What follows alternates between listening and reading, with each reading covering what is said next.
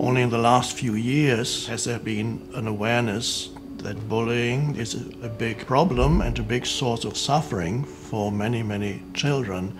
Of course, bullying is not a new phenomenon. It's been going on for a very long time, but for a very long time nobody talked about it. Bullying is an epidemic now, and everyone is trying to understand why it is children bully. Schools are advocating bullying awareness weeks, and we're showing videos to children and we're talking about it, but we're not doing enough. Schools cannot do it alone. For a true comprehensive understanding of why it is children bully, we need to go into the home. I believe children bully because they are a reflection of the pain of the ego of their environment. They're reflecting what they have inside. We can only give what we have. These kids are very angry and they don't have any other way to reflect it by to bullying other kids. Children learn bullying behavior.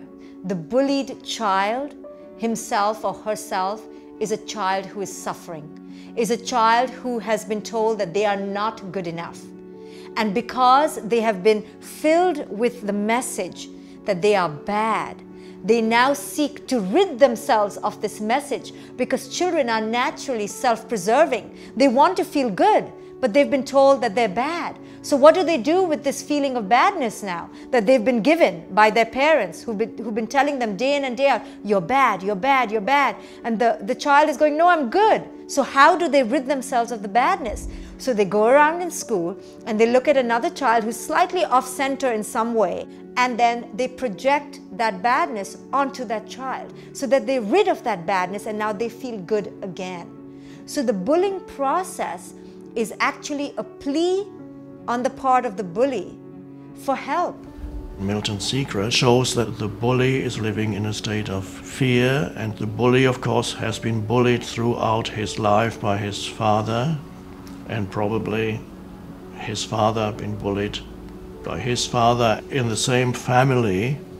Unconscious behavior can go back generations, so people are so conditioned by their upbringing that they repeat what's been inflicted on them by their parents. Bullying doesn't occur because of bad parenting or because of a bad child.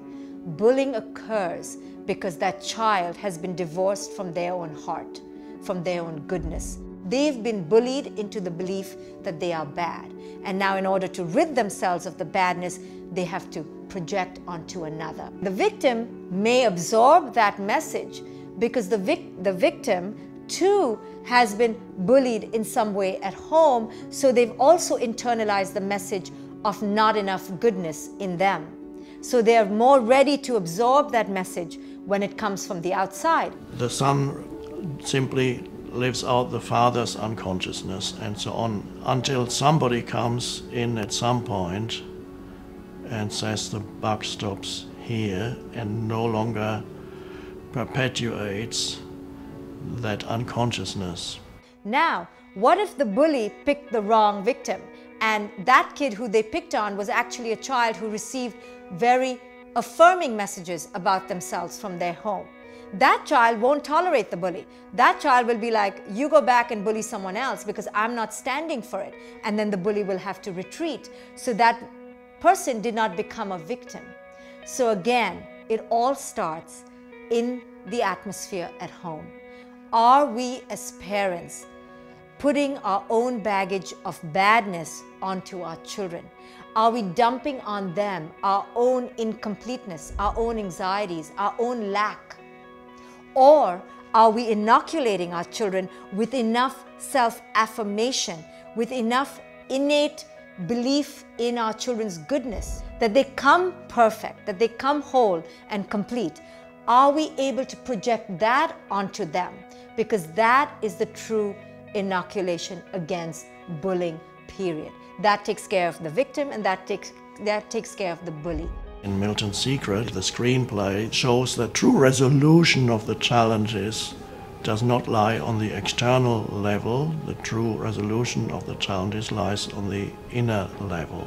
I believe that movies like The MIlton Secret will allow the kids to receive tools that they didn't think were available.